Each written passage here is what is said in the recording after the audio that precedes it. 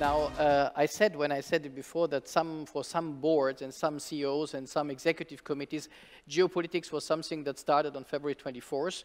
Definitely not for extractive industries. Helle, I think you are one of the few industrial sectors who has seen geopolitics as core. You have personally headed the strategy and sustainability now in the last 10 years with TotalEnergies, and it's a great privilege to have you with us. And as a representative of a key player in an extractive industry, and as you said in our preparatory session, geopolitics is part of our everyday life. We would be very interested to hear what's your perspective on this fragmented or multi-aligned or other world. Yes, thank you, Nicholas, and good afternoon, everyone. A very broad topic, a lot has already been said.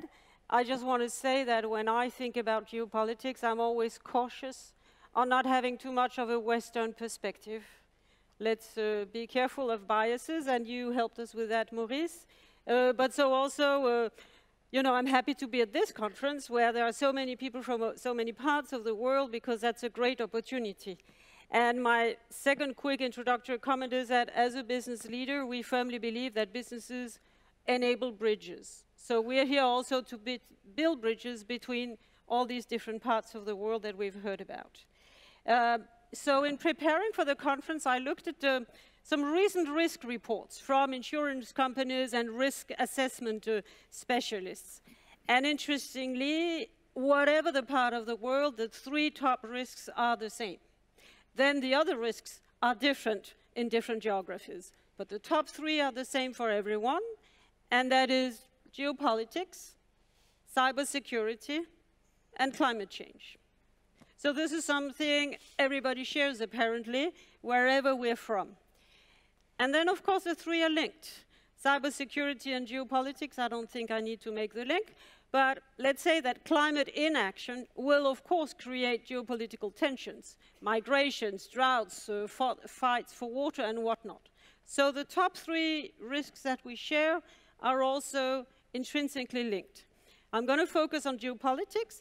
But you know that TotalEnergies has embarked on a strategy, embedding climate into our strategy and sustainability into our strategy, and we are becoming a multi-energy company, and we absolutely want to be a leader in the ongoing transition while continuing to serve the needs of our daily lives that still very much depend on oil and gas.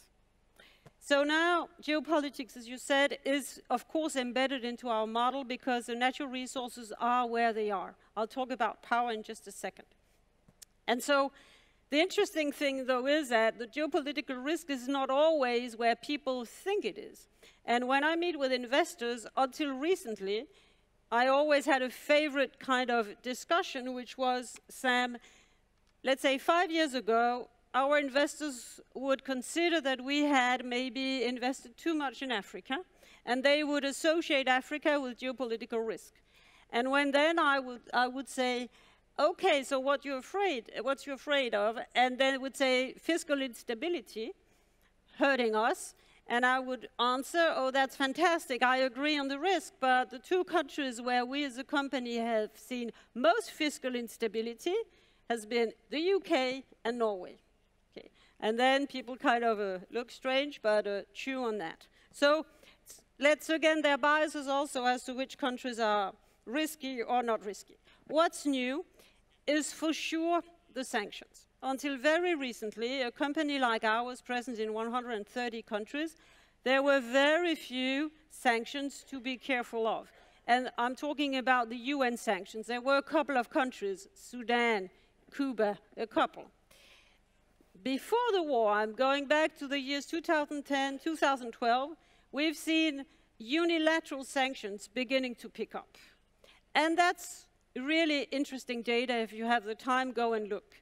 And I say unilateral, a lot of them are from the US, some of them from the EU, some from other countries, but the curve goes like this. It's just a new world because of these unilateral sanctions.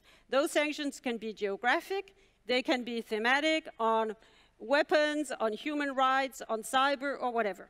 But that does create a completely new world for us, and again, this was true even before the war in Ukraine set off. So how do we as a global company deal with this environment? I listed 7 points. Number one, compliance. we spend a lot of time being compliant.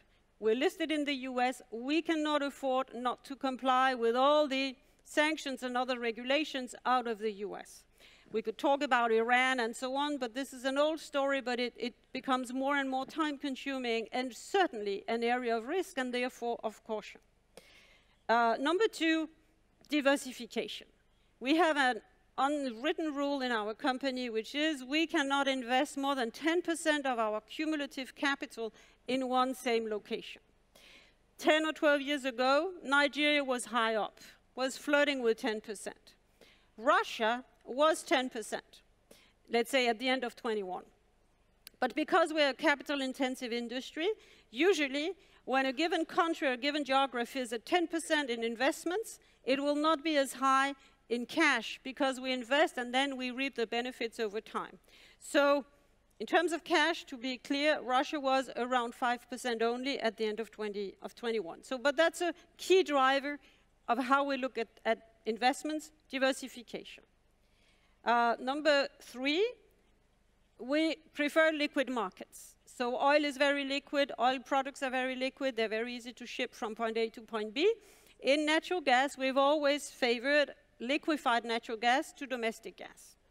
And this is how we've become one of the top leaders of the LNG market, and the reason why we have, I would say, we are not impacted by anything related to the stop of all the pipe gas flows from Russia to Europe, because we've always shied away from the more local markets. Fourth, suppliers and technology. We spend a lot of time looking at our supply chains. Again, this was before COVID, before, of course, the current crisis. We're just careful of not being overexposed to any given supplier or any given technology. And guess what? Purchasing sits within my organization, which is strategy and sustainability, because it's a driver both of sustainability through green roadmaps, but certainly also strategic area. Fifth, our diversification from oil and gas into power. Again, we are not diversifying and changing our strategy because of geopolitics, but as we embed climate and sustainability into our model, as we invest more and more in green power and integrated power, we effectively also diversify the geographies. We have a rule of thumb, 50% of our power investments in deregulated market, 50% in regulated market. The bulk of the deregulated markets happen to be OECD. So that is a consequence of our strategy that effectively it also builds up resilience in terms of geopolitics. Six is everything we do on crisis preparation. We can talk about it during the Q&A if you're interested. But of course, COVID was a real life crisis that came upon all of us, and we as a critical infrastructure provider, well, we had to cope with it and continue to work efficiently and provide fuels to all our customers around the world. Real life example of resilience. And a lot of it, of course, is linked to organization and preparedness, but also to the quality of our people. So I mirror, your 6 areas, Nicholas, and I pay tribute to our fantastic people. And then the 7th driver is simply our financial strength. You need to be strong to weather the storms. We'll be virtually debt-free at the end of the year, and we have said for many years that we want to have a strong balance sheet because we're in a volatile market. And, prices go up and down, and we're price takers, we're not price makers. So financial strength is certainly also an important area of resilience. So just to conclude, and handing over to Sam, for us, indeed, geopolitics is inherent to our business. I also am in charge of cyber. So the third, big risk. So actually, my teams work on all 3, climate, cyber, and geopolitics. Maybe a new risk, interesting to discuss if you want, which is the fact that governments are back even in deregulated markets. And we see it in the US, we see it in the EU. And so maybe there's a new risk linked to government intervention into the business arena and an erosion of this confidence in free markets, which we as a company tend to prefer. And then just on energy, of course, the challenge today is to reconcile the ongoing energy transition, which is absolutely necessary, but which cannot happen overnight, reconcile the transition with energy security risks and energy prices. And I'll conclude by saying that we as a company, we think we can be part of the solution. And Sam, hand over to you. Thank you very much, Helle. And I think it's really interesting to see how the role of geopolitics has always been core of extractive industries. And it's also interesting to see that the fiscal instability in UK and Norway is sometimes more challenging than exposures to geopolitical hotspots.